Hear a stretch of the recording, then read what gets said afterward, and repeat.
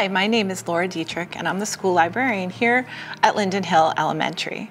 Today I'd like to share with you one of my favorite characters in the library, Scaredy Squirrel, who stars in not only this book, but many other adventures written and illustrated by Melanie Watt. Scaredy Squirrel, as you can probably tell by his name, is not the bravest of squirrels. He's afraid of a lot of things, like killer bees, germs, poison ivy, even green Martians. So he's happy to just stay in his nut tree where everything is safe and there's nothing scary and nothing unknown.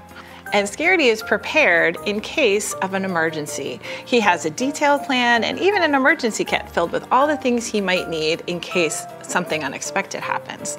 And because this is a story, we know something unexpected will happen. I don't want to give it away, but the good news is Scaredy will find out something really unexpected and wonderful about himself. You can check out Scaredy Squirrel or some of his other adventures at your school or public library. Don't forget to ask a librarian if you need help.